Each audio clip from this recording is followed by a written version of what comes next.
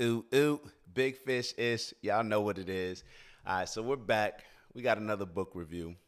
This time around, we got Your Next Five Moves by Patrick Bet David. But before I get into touching on the first part of this book and how it hit me, I want to tell y'all with how I even came to read this book. So if you guys aren't familiar with Patrick Bet David, he has a podcast, or actually I would say a platform, a network called Valuetainment on YouTube. I'm not sure what other platforms they're streaming on, but I'm sure they're on a bunch. But it's the number one in the world for entrepreneurs. So this is something that I look at on the daily. You know, I'm always tapping in, listening, not only figuring out, how I can, educate myself on the topics that they're talking about, anything from business to politics, same thing, right? But not only educating myself on those aspects, but also figuring out how to develop a successful network on YouTube. They've done a tremendous job. So I watched Patrick Bet David, been watching him for a couple years now, and always saw this book in the back of, whenever he'd be on his podcast, there was this book just sitting there. I didn't even know that he wrote the book. I guess I wasn't in tune as I needed to be. But I always saw this book, Your Next Five Moves, whenever, he was doing the podcast. So I was already reading Think and Grow Rich by Napoleon Hill. That's the one that I did a bunch of book reviews on last week and before. But I came across this by way of looking for, so I lost my Remarkable, which is, I'm going to do a little cheap plug for Remarkable. They're pretty much a notebook that you can write on, like, I don't know, those old, I don't even know how to describe it, but you're writing down notes, but it's all digital. And then you can upload on your computer, whatever. I like writing, so it helps me, but it also helps me keep track of my notes. However, I was looking for this, and I don't even know how I even found this book. I didn't even know I had this book. I still don't know how it got in my house. I'm almost now thinking that about a year or two ago, I was in my apartment and I was walking from my car, getting on the elevator, and somebody left out a bunch of books. And I'm thinking maybe this was one of those books, because I just happened to be turning my office upside down while looking for that Remarkable, which wasn't in the office. It was down here in Miami. But I came across this book. So I pulled it to the side. I was like, yo, Your Next Five Moves. And then I looked on it. I was like, oh, shit. I said, Patrick Bet David. He's the dude that I didn't know that he wrote the book. I thought he was just advertising the book because it was impactful in his life. I didn't even know that he wrote it. So neither here nor there. There was a lot of alignment there, a lot of alignment. And especially after reading, Andrew Carnegie's book, How to Win Friends and Influence People, and then Napoleon Hill's Think and Grow Rich, who learned from Andrew Carnegie.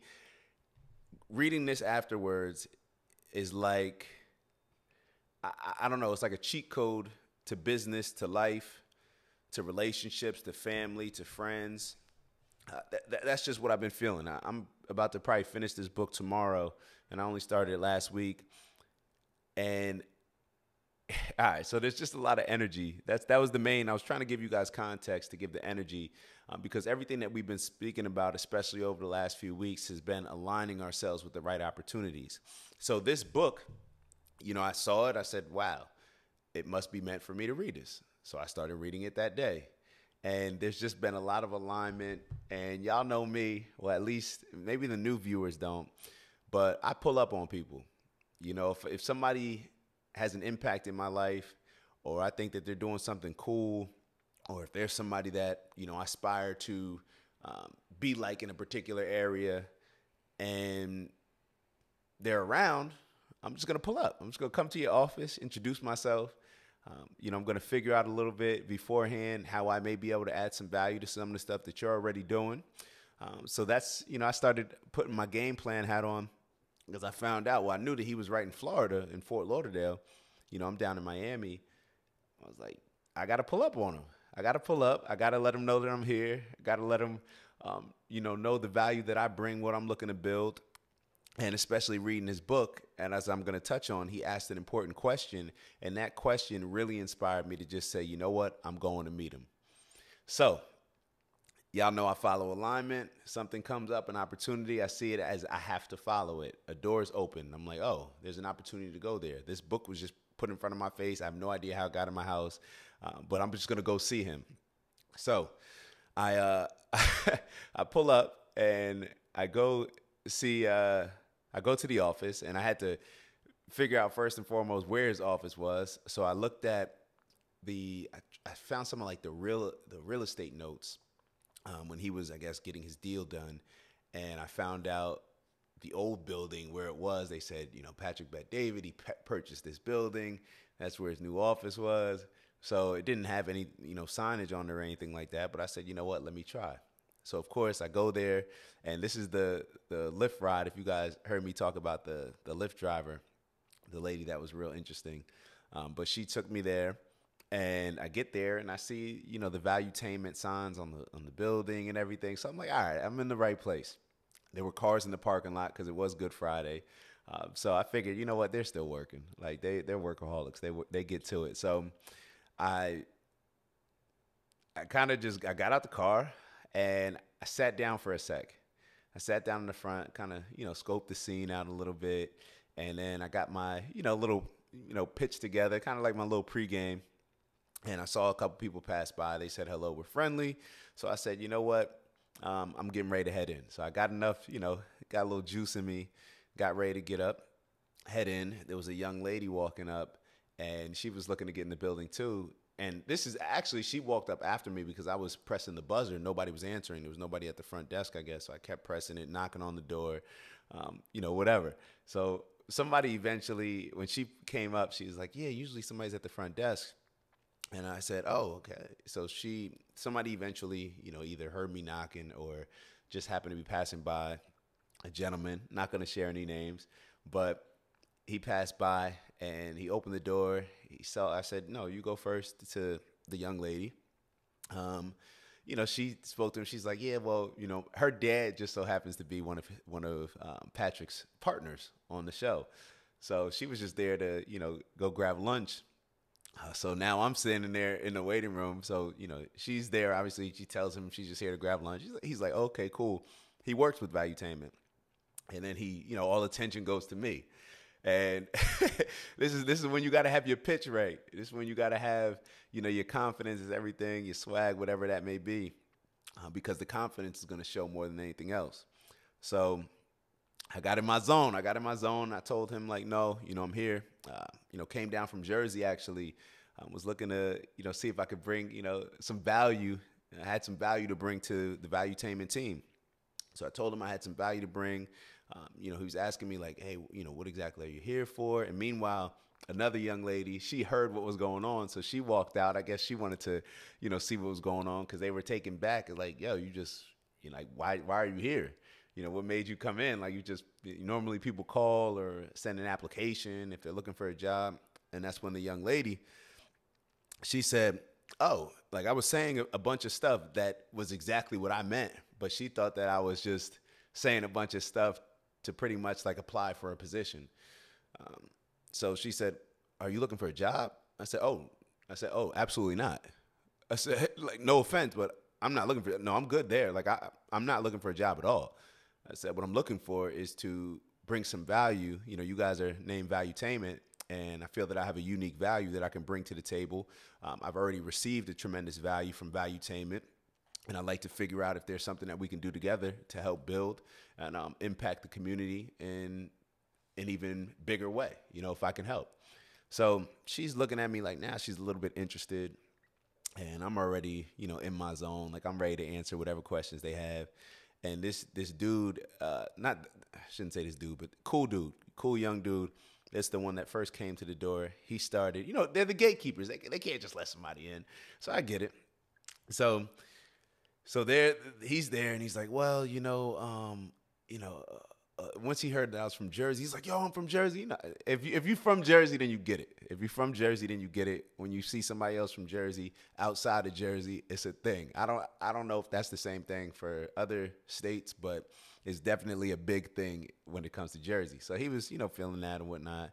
And I spoke to him a little bit, and, they were, I'm not going to say that they were impressed, but they were intrigued a little bit They say, oh, we get a lot of calls, about stuff like this. And I say, yeah, I don't think so. This is different. And they were like, well, it is different because you actually like came here, like you pulled up. And I said, yeah, that's what I do. I gave him the whole spiel again, whatever. So then he said, all right, what are you doing later? I said, I'll be around, I'm going to be running around working, but, you can call me, whatever. So I head back, get some work done. And he probably calls me maybe about 3-4 hours later. It's the afternoon, almost evening, probably evening. And then he says, he's like, what exactly, are you looking for? What's the end game? So I'm straightforward. I'm like, oh, I want to be I see myself being, as one of the host on Patrick's show. I'm laughing, but I was dead serious, and I still am dead serious. But I'm laughing because of his response. Like, I knew what his response would be, or I assumed what it would be. So he said, oh, like a host on the show? I said, yes. I said, I feel that I have a certain value that I can bring that can fill a void that, may expand the touch that Valuetainment already has to a different demographic. That's probably not represented right now, just based on my conversations when I share videos of, PBD and whatnot, Patrick Bet David's podcast, Valuetainment. A lot of my friends they don't know who he is. And I'm like, yo, here you got one of the most successful business dudes out here right now, also has a successful platform online. Like, how could you not? How could you not know who this person is? He provides me a whole bunch of value. So that's what I said. All right, boom, I need to be on this show. I need to make sure that I'm bringing a certain value to the show. So I'm telling the dude this, and he says, bear with me, yo. Bear with me. I know this is just a story tell. I'm supposed to be talking about the book, right? But y'all need to bear with me. Y'all need to hear this. So there's a lesson in it. So he responds. He says, oh, okay. And then he says, yeah, well, just to manage expectations, the chances of that happening are slim to none. Yo. So meanwhile, so I'm on the call and I'm laughing to myself. And then he's talking and, I waited for him to finish what he was saying. And he was just telling me all the reasons why it's slim to none because, most of the people that work on the show, close-knit. They're based on relationships that he's had over the years, stuff that I respect. So I told him, I said, I respect all of that. However, I do have to, I said, don't mind me. I have to giggle a little bit because when you tell somebody like me, and I said, I know you don't know who I am. Eventually you will. So there's no way of knowing, there's no way for you to know who I am right now. So that's why I'm laughing because you telling me that the chances of something happening are slim to none. To me, to me in my head, it's like, oh, now it's going to happen. Like now I'm making it happen. Like, thank you for that. I appreciate that. Not that I needed any extra inspiration or motivation, but now it's going to happen. Like now it's going to happen. And I told him, I said, when you tell somebody who's already, been to a certain point, I don't think he knew that I played football. I didn't say that or anything, but he may have mentioned it earlier, asked me about it because I gave him my card. But I said, when you tell somebody like me who's, already, been through a slim to none situation and, made it to the league, I'm telling them, made it to the league, started a season. When you tell me, after being a free agent, going to a small school, not having a scholarship out of high school, you know what I'm saying? Like all that. Yeah. So I'm like, when you tell somebody like me, slim to none, I got nothing else to do but laugh at that because one, I'm appreciative, and two, like I'm excited to see what you're about to see. Like I'm excited for you to see what's about to happen. So I knew that like dude was cool. Like cool. We're gonna build. We had a real good conversation, but it was either one or two things. One, he just has no idea who I am. which is fair. And two, I didn't show him enough, I guess, in that first meeting exactly who I am. So it was one or the other, because just based on being around, or for that little instant, he should have felt the energy, or I should have, I'm not gonna say he should have felt it. I should have, based on my actions, he should have felt it. You know what I mean? I should have forced him to feel and to understand that slim to none is where I live. That's my comfort space. Slim to none, that's like, thanks. Life was getting boring. Thank you for that.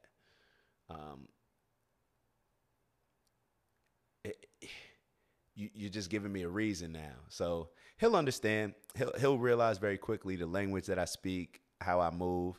And so we kept going. And normally, you know, most people would end the conversation, but I decided to ask him. I said, you know, tell me a little bit about, and I told him actually with this. I said, I referenced the book, because I said, when you say slim to none, I said, well, we got to like kind of unpack that. You asked me what's my end game. You didn't ask me, you know, how I would get there. I said, just like Patrick talks about, you know, your next 5 moves, that was, you know, one of the moves later on. That's the end game. I said, of course, you know, I don't want to sit here and think that, you know, I'm just going to pull up and just, yo, put me on the pod. Yeah, I'm ready. And think that that's going to happen. So I told him that, and, you know, and I let him know, like, you know, when you telling me a little slim to none, like, that's kind of, it's, I don't know, whatever. We'll leave that there. But so we ended up, he told me, you know, check him out on LinkedIn, you know, follow some other people in Valuetainment on LinkedIn. So I definitely did that. You know, followed this. He told me to, you know, do a couple things that would help. So I started asking him, I said, you know what, what's your end game? You know, what's your end game? You know, you told me you came down from Jersey. You've been working with him for a while. Like, what's your end game? What do your next 5 moves look like? So I was really interested, like really interested. So he tells me, he says, like, yeah, you know, I'm looking to do, I used to write scripts. So I'm looking to get into the filmmaking industry. I was looking to go to Hollywood, wrote a bunch of scripts, sent them to Hollywood, but, you know, things didn't go as I thought. And, you know, right now I'm here looking to build and eventually, you know, get back into that with the understanding that Hollywood is probably not for me. That's why it didn't work. I need to maybe go a different route, maybe a route with Valuetainment or independent. So I said, okay. I said, well, let me ask you a question. I said, you know, obviously, you know, those are, you know, some of your next 5 moves. I said, would it help to speed that process up if you were able to find the next hot podcaster, the next big talent? And he said, well, wait, like, well, actually, that's funny that you mentioned that, because I'm actually the head of, he's a talent, director of talent right now. So I forget the exact role, but he pretty much handles the talent based on who's coming on the show, talent, you know? So I said, that's funny. So he was telling me he does that. And in my head, I already knew what time it was. I said, oh, now I found a way that I can bring value to him, that I can help him with his next 5 moves. I said, just, you know, be a superstar podcaster, make it on the show, and makes him look good. I look good. I get the exposure. I get the community, you know, that I'm looking for to help promote, to help speak to help speak with. And it's a win-win overall. So I told him, I said, all right, well, you know, I appreciate your time. I appreciate you calling me back first and foremost. We're definitely going to build, like, this is just going to be the start of this relationship and friendship. And I'm looking forward to it. And I know exactly what I'm going to do. I'm just going to become the new hottest podcaster. So that way you look good. I can help you with your next 5 moves to expedite that process. And it's a win-win for everybody. So he starts laughing, you know, we eventually hung up. And I have to say, I'm telling you this long-winded story because it's all based on energy. It's all based on certain opportunities that came up that a lot of times we just disregard. But if we lean into them, then we never know what's going to come in return. From me, you know, looking for something and then seeing this book, and, you know, instead of just saying, oh, that's the book that I saw. No, I'm going to pick it up. I'm gonna start reading it. Oh shoot, he actually wrote it. Now I'm even more encouraged to read it. All these different things. Oh, he's writing for Lauderdale. Oh, I'm gonna pull up. Oh, let me look up the address. Oh, they just bought. Okay, boom. All of these different things are just doors of opportunities. Now I have to be smart with my time as well because I have other obligations, but I'm always going to, follow and see what doors open, as long as it's aligned with my overall purpose. So that was kind of the breakdown of that. And I'm sure something amazing is going to come from it. Actually already had somebody from Valuetainment just reach out, only LinkedIn, just say, hey, nice to connect and all that stuff. And I know something great's going to come from it. Something great already came from it, and something greater is already coming from it in the works that I may not even be aware of right now. But when the opportunity does present itself, I'm taking full advantage. I'm all in. So that was kind of the context around it. But then I want to get into very quickly, because I probably already talked y'all heads off for about 30 minutes, but I'm going to tell you why this book was so impactful from the beginning. From the beginning, he talks about a concept. He asked a question, and he says that he asks questions because he learns about things. You learn more through questions rather than answers. So, when you have all the answers, you don't learn anything. So this book started off with, and I want to highlight a couple different sentences in the book. So let me just get right to it. So he says, what matters to me is what you think, since all your choices will be dictated by where you want to go. Now hold on to that for me. He asked a question. Let me read the whole paragraph for y'all. Whether it's a high school student asking for direction or a CEO running a $500 million company, when someone asks me a question, I respond by saying, it all depends on how honestly you can answer this question. Who do you want to be? Who do you want to be? I don't know if that question hits y'all the same way that it hits me, like I said, my energy, this just may be at this point in my life where this is just super relevant, but who do you want to be? And then he goes on, there's another sentence. I'll show you why making a plan and committing to it will unleash all the energy and discipline you'll ever need. So I know these are a little bit all over the place, but hang with me. Those who can, let me not get into that one. The only thing separating us from greatness is a vision and a plan for achieving greatness. When you're fighting for a cause, a dream, something greater than yourself, you will find the enthusiasm, passion, and joy that make life a great adventure. The key is identifying your cause and knowing who you want to be. The key is identifying your cause and knowing who you want to be. So I just want to stay there for a sec. In the book, he talks about who do you want to be? Who do you want to be? That for me requires a lot of self-reflection. I think about my purpose. I think about my mission while I'm here. I think about how the impact that I want to make on this planet, all the way from a global standpoint to just within my family, as a son, as a brother, as a husband one day,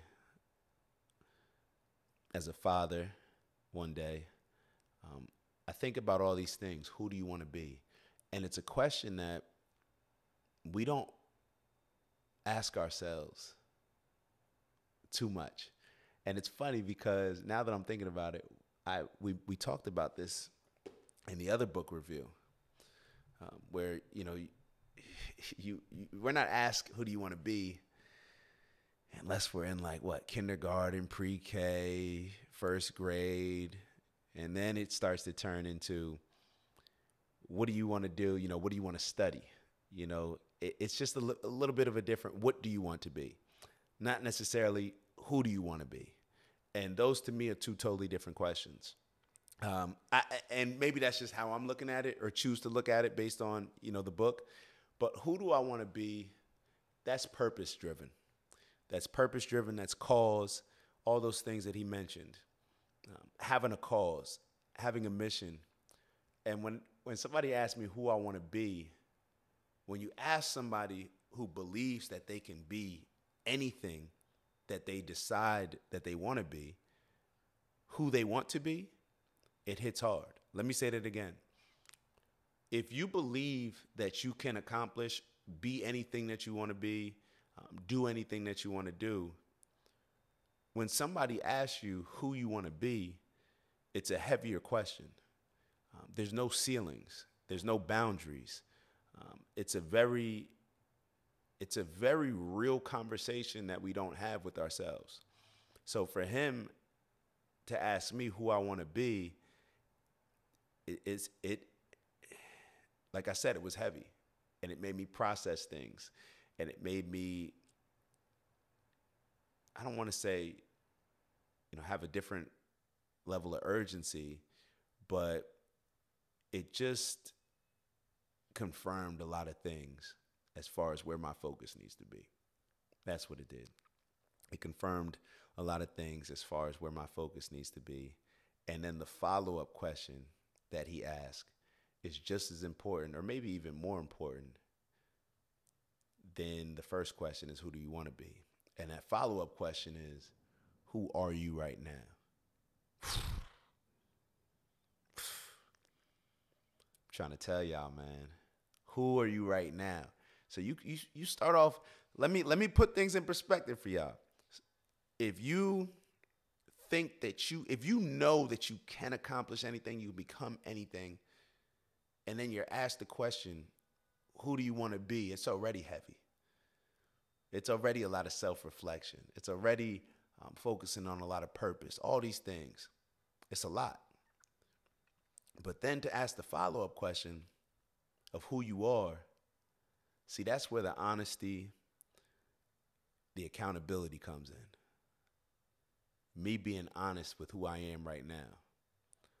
And there's a lot that goes into that, where if I'm honest about who I am right now, I also have to take full accountability, or I will take full accountability, in that I am who I am right now because of me. It's nobody else's fault. If I'm not where I want to be, that's my fault. Accountability. So therefore, those two questions and that second question, when you're processing and self-reflecting on who we are right now, if we're honest about that, then we can devise a plan to get to who we want to be. But if we're not honest with who we are today, who we are right now, in the most humble way, y'all know I don't like using that word in different ways, but who we are right now, if we're honest, then we can devise a plan to get to wherever we want to get to and to become whoever we want to become.